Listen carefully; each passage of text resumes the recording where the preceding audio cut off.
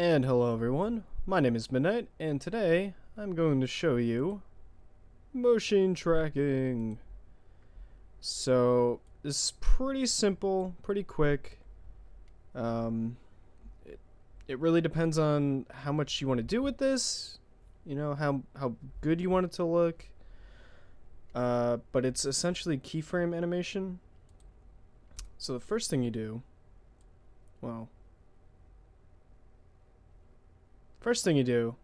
find a point of an object that you want to track. And you're going to add in a title. Just do this real quick. It's actually my second time recording this because apparently OBS does not capture Adobe Premiere's video preview if you do it as a window capture. So today I learned. Alright, so we're just gonna put click here. Right, that looks good. So you're gonna do that. You're gonna add it in. Do it right there. Yeah. Actually, I could probably do it like right there. And make sure you clicked on the actual title and go to motion. And it really helps if you zoom in. Like right there. We want the origin.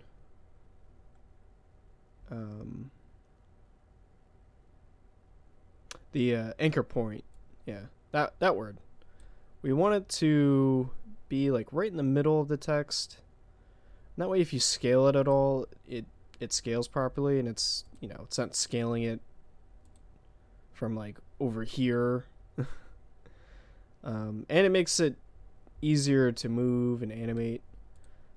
So we have it, and we're gonna move it to where we want to animate it. Let's see, how does this look? Gonna scale it just a little bit. That looks good. Okay, and now we are going to make sure, at least for this, all we need is position. If it was a more complex animation, you would want to use scale, maybe rotation. So you have a keyframe there, and now let's go zoom out. Oh, it's too far. Nope. I should have just done like fit. So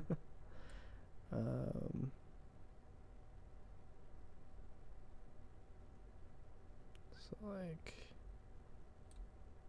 I guess there. We're gonna move it. That's what we're gonna do. Forgetting what you have to do already. Okay, and you're essentially moving it, and then it's kind of filling in the animation for you. If you've ever done like 3D model animation, it's kind of like that. So as you can see, it tracks it and then fades to black. So what we can do, close that. Okay, and then like right here, I guess we're gonna extend this a little bit. Okay, and then right here, make sure we're clicked on this again, go to motion, and do the best we can to imagine where the text is. And then, ta-da! So if we go back, okay. First text that we already did, this text, that text.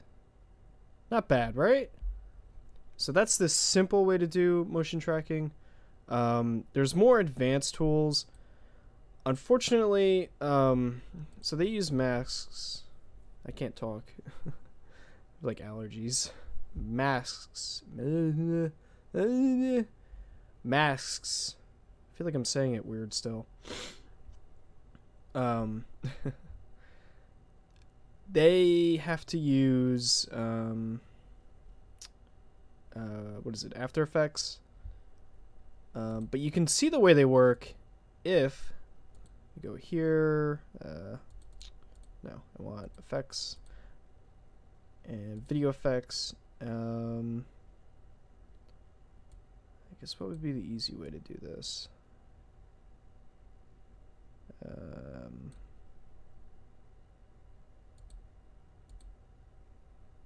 Stylize mosaic. We can add a mosaic to this. And then we're gonna make a mask. See, so we have this big blob. Could do that. Actually, the easy way, invert it. Got like 50. Oh, I hate the way these work, because I'm so used to like Photoshop.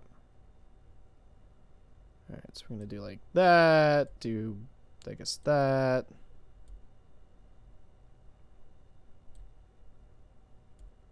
Yeah, that looks fine. We don't want any feathering, right? Take off inverted. And then gotta fit. So we have this mosaic, I guess. And we want it to track the car. The way you do that is just do the path. And you hit forward, and it'll track the object forward into the video. So again, you would have to use After Effects to apply it to a text. So that's why just doing like the keyframe animation's pretty quick. You don't have to open up a new thing. If it's something simple like this, you could do it in, you know, just a few clicks. Then again, if you did do it in After Effects for a text, I'm sure it'll look a lot better than, you know, my keyframe animation. Like, I don't know if it's just because it's a preview or if it'll look that way in a final render. But it does look a little odd as it's, you know, tracking along. So that's an option. And I'm gonna hit stop. That's fine. All right. At this point, we're gonna do it backwards really quick. This takes forever, but it seems to work pretty well. So if you wanted to blur out the like driver's face or something, it's pretty awesome for that. It's kind of unfortunate that you can't just do it to text, but what can you do, you know? And that's good. That's okay. That's good. And we can go back and then, you know, just play it. All right, that worked pretty well. Obviously, I'm gonna remove this because I don't need it.